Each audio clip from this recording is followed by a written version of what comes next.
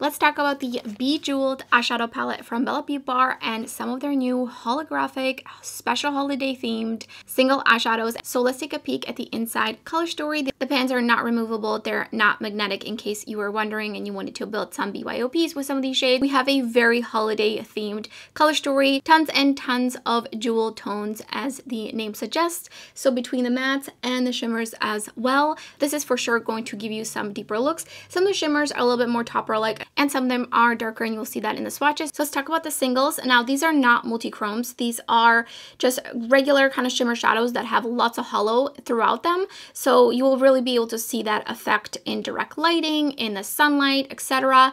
And you might see a little hints of it, like depending on the lighting again. But if you're in undercast lighting, you probably will not really be able to see them. There is one shade right here that is a true hollow, meaning it will look very silver on the eyes.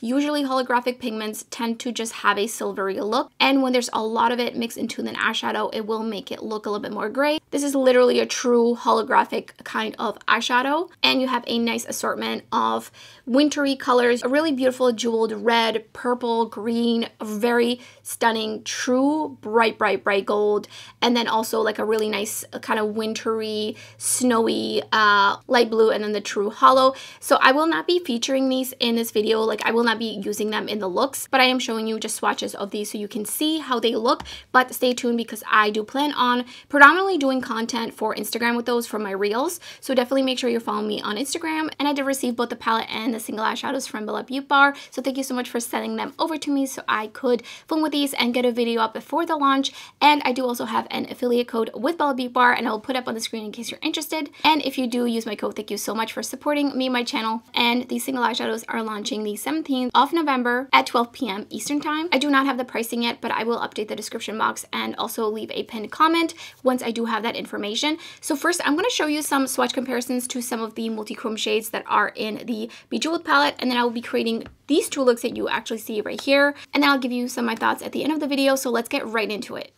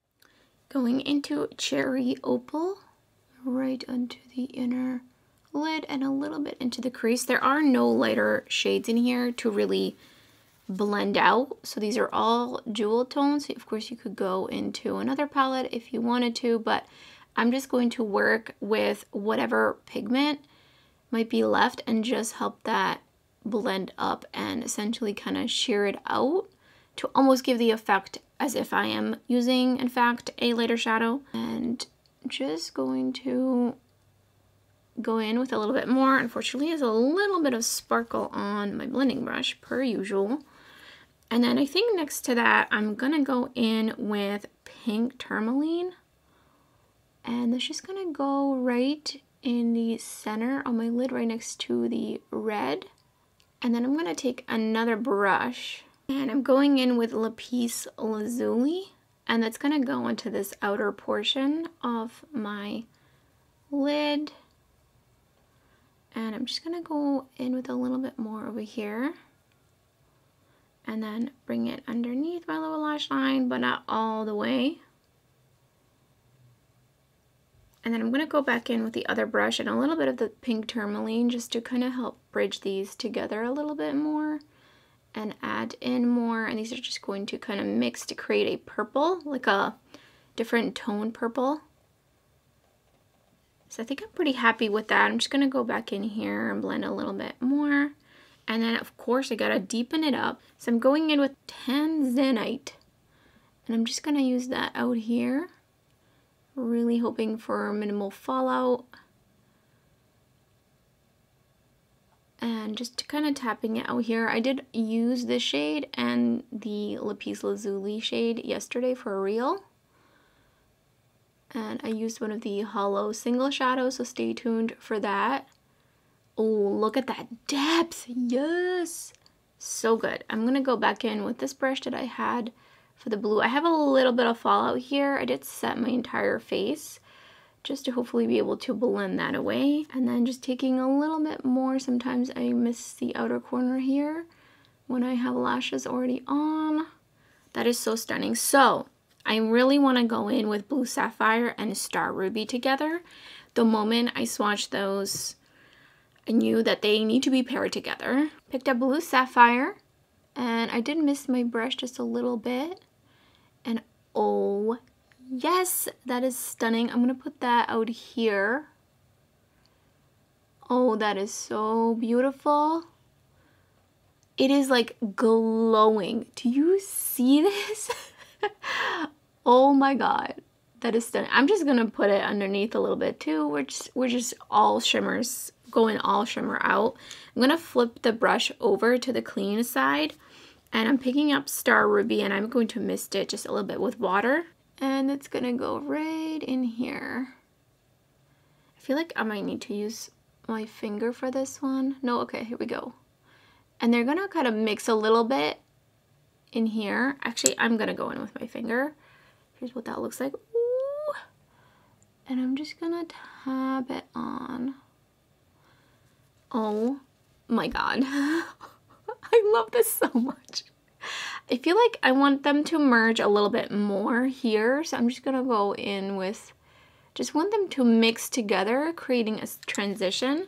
All right, let's see if I can brush off this excess. Going in with a clean brush and a little bit of setting powder, I'm just gonna go over the edges of the whole look. And I really wanna make sure this shimmer is really nicely smudged out here. There's no harsh line, it just seamlessly blends into the matte. I love this look so much. I would like to wear this all of December. Thank you very much. Here's the finished look.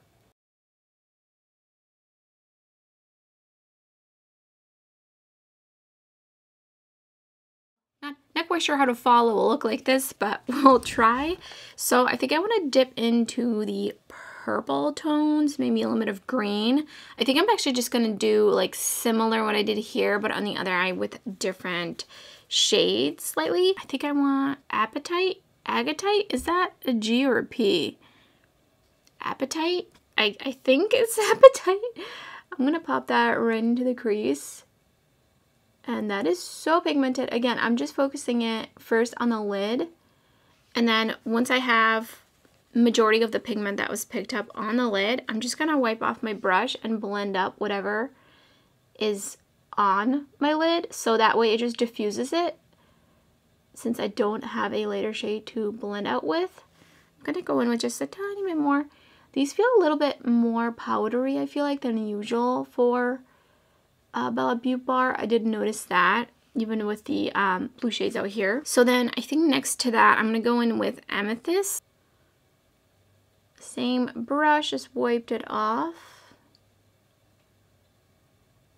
I'm going to go in with the, actually I should have went in with the blue. I should have went with the blue. Oh well, it's fine. I'm going to take this out here. And then I'm just going to go back in with a little bit of Appetite, Agatite. I can't read the font. It's a little hard to read. As much as I love like fancy fonts and cursive fonts, and I think they look nice and they match the themes a lot of times, I do feel like for the purpose of just legibility, they're a little bit hard, especially when they're labeling the shadows, like on the cover where the font is nice and large. I'm taking Charoite. Not sure how to pronounce it. I'm just going to pop that onto this outer corner. And I'm going to connect my little lash line a little bit as well. And then I'm going to go into the other blending brush. And I'm just going to feather this out. And ooh, that is so much depth. I'm definitely gonna go in with a clean brush on the edges of everything. Since I do not have that lighter shade, I just definitely feel like I need a little bit of that diffusion. And then I'm gonna go back in. I'm gonna go back in with a little bit of Agatite. And then wipe that off and take Amethyst, like the tiniest dab, into the pan. And just going back out here. It's just super, super, super pigmented, as you can see. So it's just a little bit of kind of finessing. I really need to clean my brushes. I have like nothing. Okay, I'm gonna take Red Obsidian. So pretty. I'm gonna mist my brush a little bit just to help avoid fallout, hopefully. Just kind of smooth it out. And it's gonna go right out here. And again, I'm gonna bring it really onto the outer corner.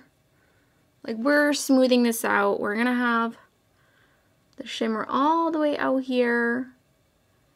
And then I'm going to bring it down a little bit as well with a different brush.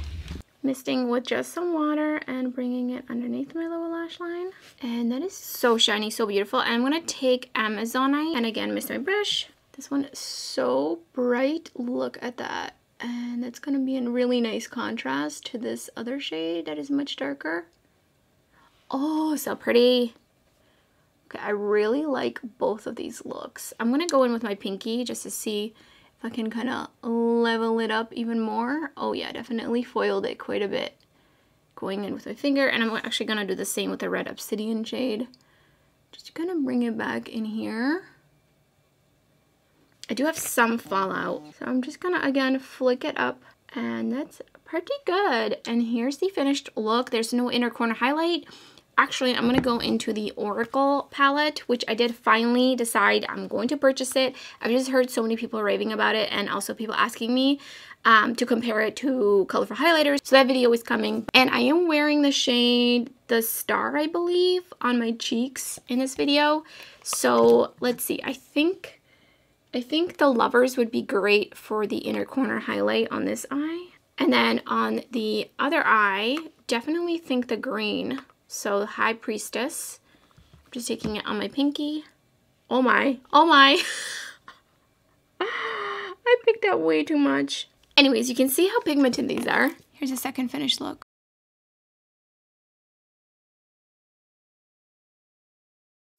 I'm just going to quickly touch on these single shadows. These are hand pressed and the palettes, shimmers, and mattes are not. So these are their unique formula.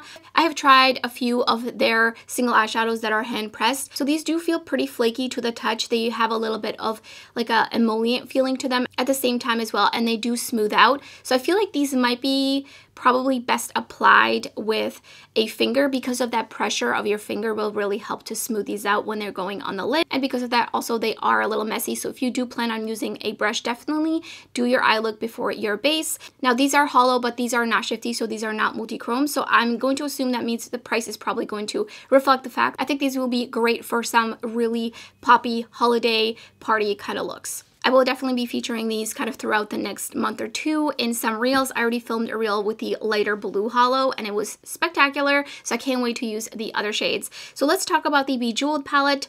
I love the color story. I love me a jeweled, predominantly jeweled kind of color story. I just love deepening up shades for the most part. So I don't really miss having some pastels or lighter tones to blend out. I can really just work with this palette. That being said, I do not have a problem with just dipping into another palette if I really, really wanted to go in with something to help blend these out, which I do feel like some of them are very kind of powdery and they're super, super, super, super pigmented, which I feel like these mattes feel a little bit different for me from the other palettes that I have tried, and I've tried at least like 5 palettes, I think it is, from Beaute Bar now, and I feel like these are a little bit different. I'm not sure if it's because of the kind of tones that are in here and the colors. That being said, I had no issues with layering the mattes and blending them out. They're just really, really pigmented, so be prepared for that when you dip your brush in. Of course, I didn't use all the mattes. I didn't use this one right here, this one, and this one. Honestly, I could have done at least 3 more looks with this palette. Unfortunately, I just do not have time. The shimmers in here are, per usual, spectacular, per Beaute Bar standard. I mean, they're just so shiny, shifty, sparkly. There's really so much to choose from. There's a couple of different textures that you can really see in the pan. So the smoothest shades are for sure Star Ruby, Alexandrite, Blue Sapphire, and Emerald. I would say those are like the smoothest, and they kind of look the smoothest. They're going to give you lots of shine, but not necessarily sparkle. Then Red Obsidian, Kunzite, Ametrite, Opal, and Amazonite are more like a more kind of slightly, not really texture. They smooth out really beautifully, but when you kind of touch them, they have a little bit of extra oomph to them. And some of them have a little bit of translucency, so they're not necessarily black-based multichromes like Alexandrite and Blue Sapphire. I wouldn't say Blue Sapphire is quite a black-based multichrome because it does not really have a base. It's just really, really jeweled and rich, and it is so, so beautiful. I love both the looks I came up with. I really think this is a beautiful, high quality holiday launch from Beaute Bar. I love to see it. There is one shade down here, Phantom Quartz. It's not quite a satin. It's not quite a matte. It has almost kind of like a creamy formula with lots of sparkles in it. So I'm not really a huge fan of those kinds of shades, but it does look nice in here because of the sparkles. So I understand why it's in here, but I would probably just use it as like a further deepening up shade. It's not quite fully black. It's almost like a grayish dark black, if that makes sense. If you have a lot of multi-chrome single eyeshadows or palettes with some single eyeshadows, you might have some of these shades already, especially like Alexandrite, Blue Sapphire, though I feel like Blue Sapphire kind of stands out a bit because it is just so, so vibrant.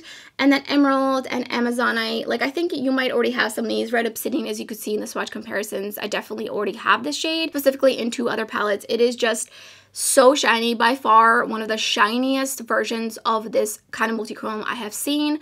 Absolutely beautiful, and I loved it in the second look. It is so, so shifty. I'm just walking around and it's just changing constantly, and it's so fun to watch. So those are my thoughts on the palette. Let me know in the comments below if you're thinking about it. Do you plan on picking it up? Of course, please only buy things that you feel like will add to your collection, will add something to you creatively, or something that you would see yourself wearing. If you are not really into deeper mattes or deeper tones like this, then I would advise not to spend the money on it just purely because of that. And that's everything for this video. If you enjoyed the video or you found it helpful, don't forget to give it a thumbs up, and thank you so much for watching. I hope to see you next time.